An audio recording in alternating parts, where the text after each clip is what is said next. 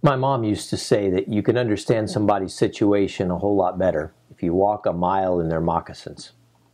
Now, I don't know why she chose to talk about moccasins rather than shoes, but the principle is one that we all know is true. When we take the time to understand where somebody is, we can understand a whole lot more about where they're coming, what they're coming from. You know, the same thing is true when we study through the Scripture. Certainly, you can have a good understanding of the Bible just by reading the text that's provided.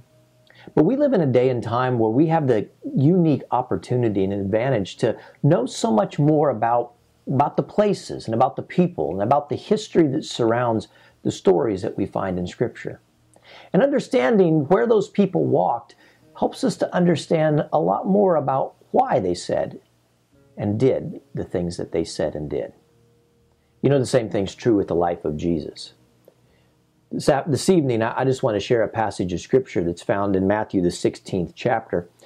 It's a pivotal time in Jesus' ministry when Jesus is beginning to kind of transition from an introduction to his ministry into the heart and to the meat of what he plans to do. And he wants to know who people say that he is. If you have your Bible tonight, you're welcome to turn with me or scroll to it on your phone. We're going to be in Matthew, the 16th chapter as we begin in verse 13 or so.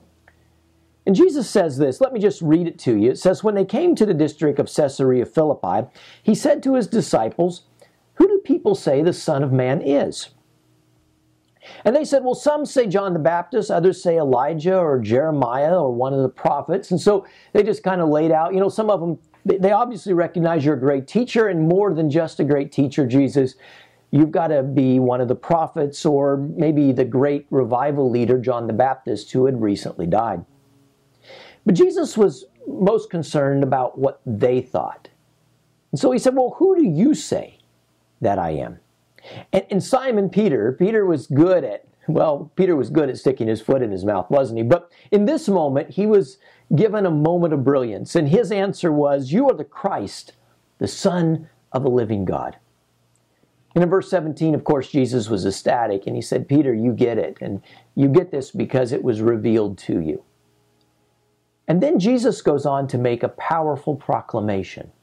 He says, I tell you, you are Peter, and on this rock, not Peter, but on the rock of the statement that Peter had just made, that Jesus was the Christ, the Son of the living God.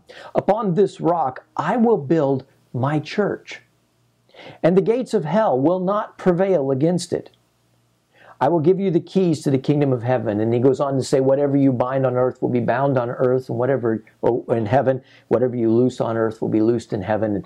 And I want us to focus on this part that comes right before that. He says, you are Peter, on this rock I will build my church, and the gates of hell will not prevail against it. You know, there's a little context clue that kind of starts out at the beginning of this passage. And for many of us, we probably just read through it over the years a number of times. It says that when Jesus came to the district of Caesarea Philippi, there was something special about this place, Caesarea Philippi.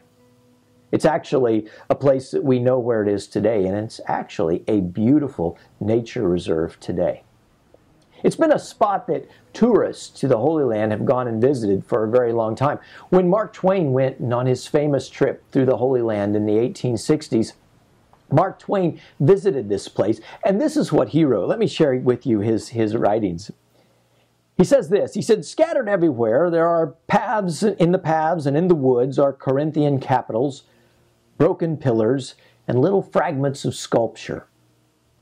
And up yonder, in the precipice, where the fountain gushes out, are well-worn Greek inscriptions over niches in the rock, where in ancient times Greeks and later Romans worshipped the god Pan.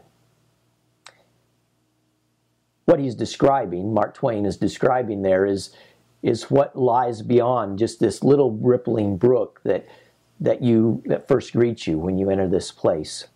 It's a massive cliff, 100 feet high and 500 feet wide. And right in the center of that cliff is a gaping cave filled with dark, dark waters. In the ancient world, the ancient believers believed that or the ancient people believed that this was, in fact, the gateway to the underworld. This abyss was the place where all souls went when they died. And guess what they called it?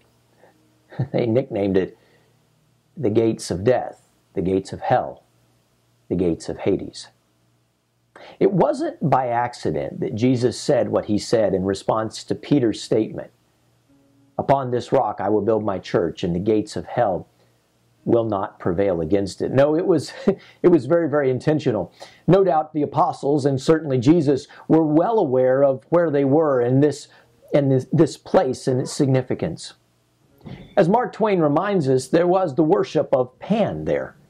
Pan was an ancient Greek god that was half god, half goat, and his position, among other things, was that he guarded the entrance to the underworld there. He was worshipped by a great number of people. In fact, the ruins that you see when you visit there today were built by Herod the Great about 20 years before Jesus was born in honor of his Caesar Augustus. Herod was quite a builder. In fact, he built 3 different temples in honor of Caesar Augustus. This one here in Caesarea Philippi. He also built another one in Caesarea Maritime, and then another one in Samaria area, nearing his home capital.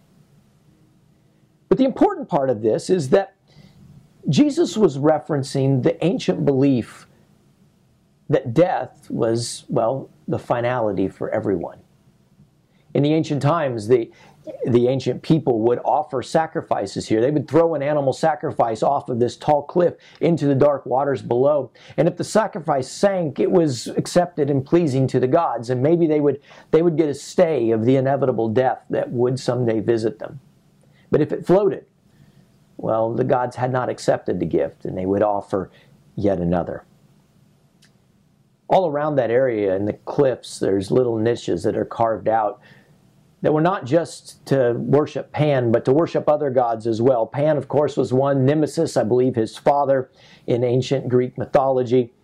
There was a sanctuary to a cult of the dancing goats. And in fact, just to be honest, this beautiful place today was a very wicked and sinful place in that time. It's interesting that Jesus chose to bring his followers to this very wicked place to make this great proclamation that he was the Christ, that he was the answer to the problems that had been a part of human existence from the very, very beginning. Jesus was really saying, I am going to be the Lord over death. Aren't you glad that Jesus conquered death?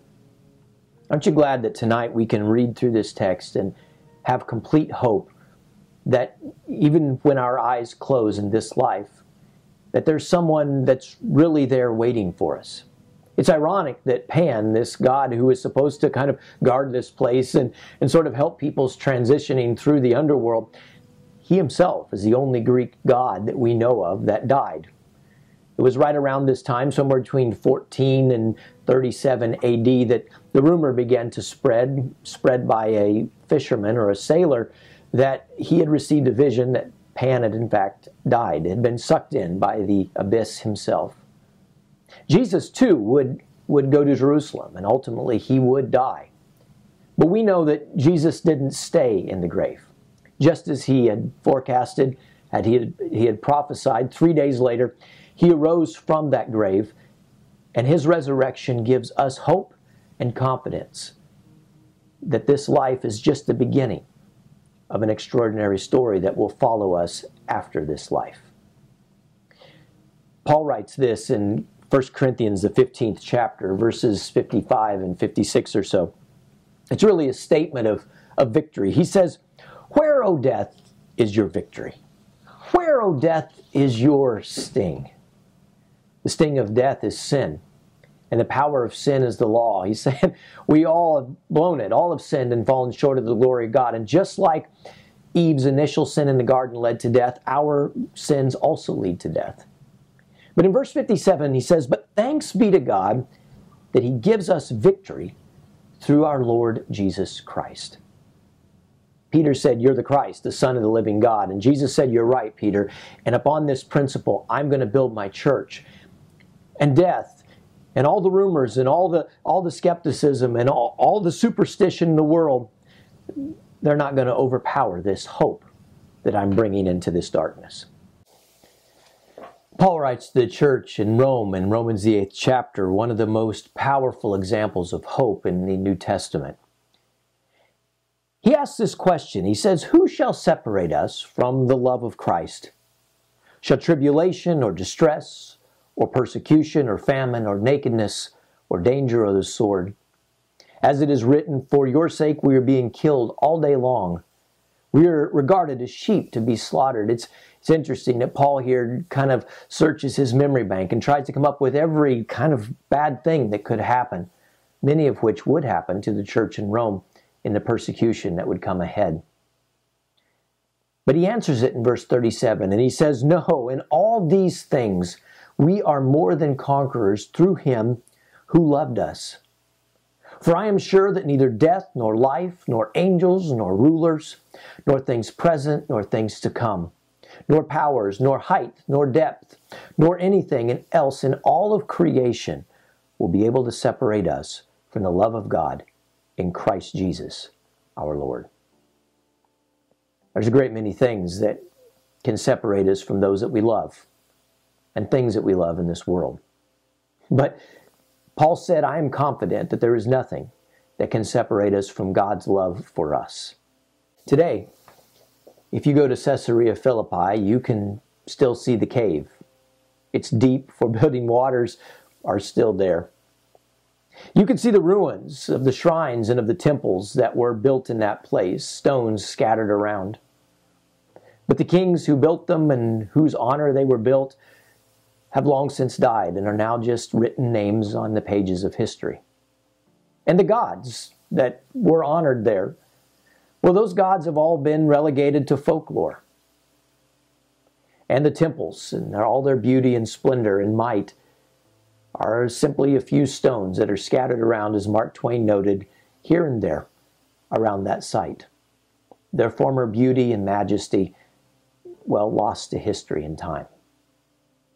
But the church that Jesus described, the church that Jesus said he was going to build on a rock of a statement that Peter had made, that Jesus, in fact, was the Christ, the Son of the living God, that church is still alive and well in the world today. The power of the message of the gospel of Jesus Christ is still changing lives. And everywhere there are people are being reached through the words of the New Testament, of Scripture, and the power and the working of the church. The gospel of Jesus Christ still reaching and changing people's hearts and lives today. Now, throughout history, a lot of people have come up against the church. Certainly the Roman government and the Greek government before that had tried to oppress God's people. Throughout the Middle Ages, various entities would try to squash the church. And even in our current era, there are many who have tried to push the church out of the narrative of common life. But the church remains strong. Followers of Christ continue to share the message of the gospel of Jesus Christ. Because as Jesus said, the gates of hell are not going to prevail against this. Nothing in this world can destroy the great work that God has started here.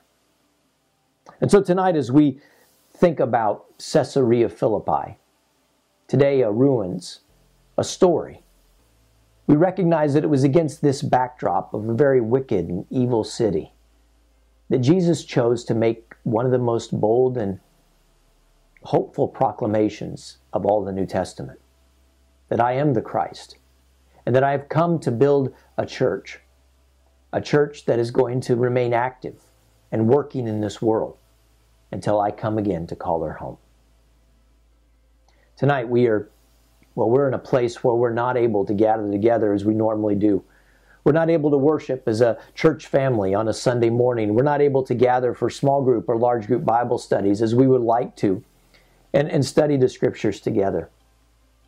But let's not lose hope. The church is still very much alive and well. Jesus is still very actively working in the world. through the efforts of Christians like you and I on social media, or through churches that are posting material out there. Maybe people that have never heard these things are getting a chance to see them.